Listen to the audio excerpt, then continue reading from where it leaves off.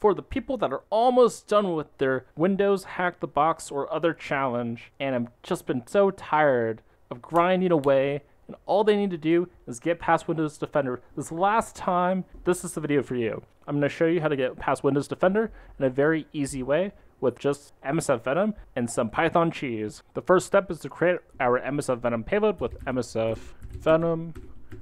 Our payload will be stageless to prevent the second stage from being flagged by Windows Defender. Windows x64 interpreter reverse TCP. Set our lhost and our lport, and then our format. Instead of doing the generic like format DLL or format exe, which would get caught by Windows Defender, we need a special format.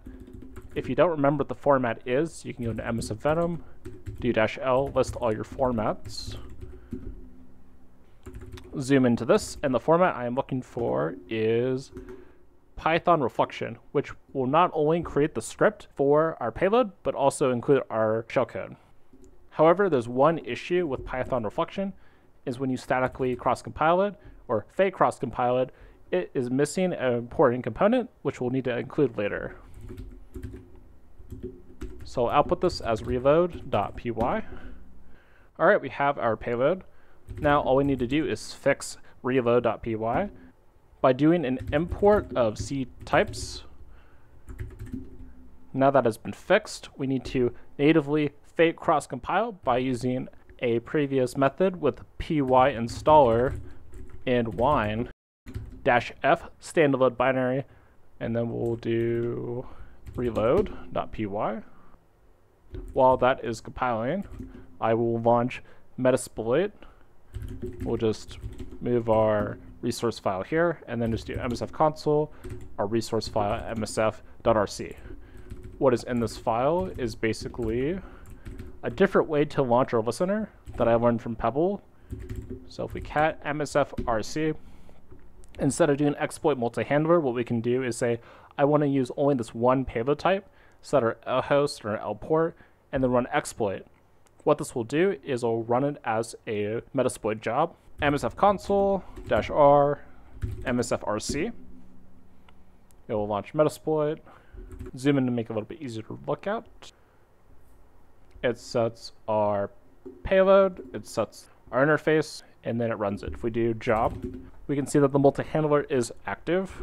All we have to do is go into the dist directory where PyInstaller will compile our payload and just spin up a handy dandy Python web server to move the file over, which isn't in use. That's unfortunate. So we'll just go to 8000.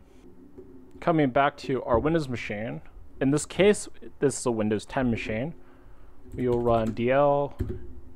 Actually, that's not going to work anymore because DL is for port 80, which is in use. So curl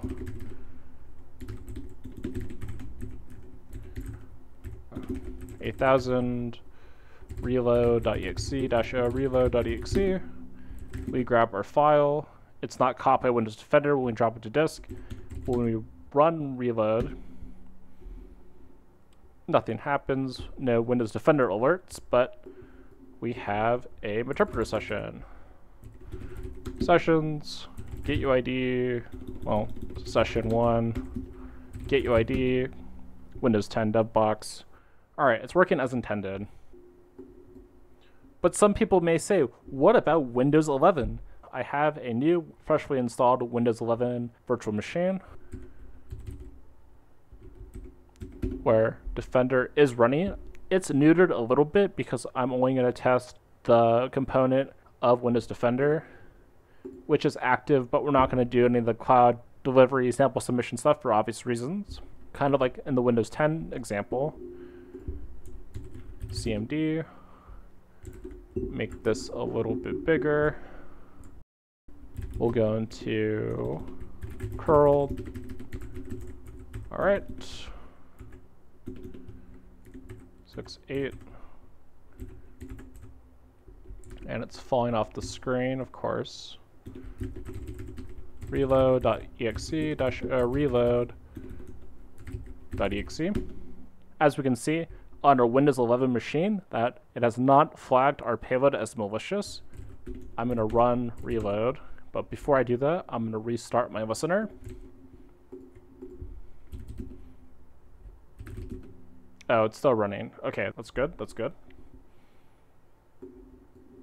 Gonna run reload again. Going back into our terminal, we can see that we have another Meterpreter session. If I do sessions, we have Meterpreter session 1 on a Windows 10 machine, and we have Meterpreter session 2 on a Windows 11 machine.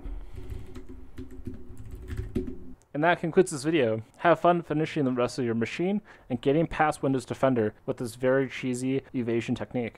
After all that hard work, and get yourself to sleep, because nobody likes to stay up until 1 in the morning banging their head against the wall because their tools no work. Hope to see you all in the next one, and take care.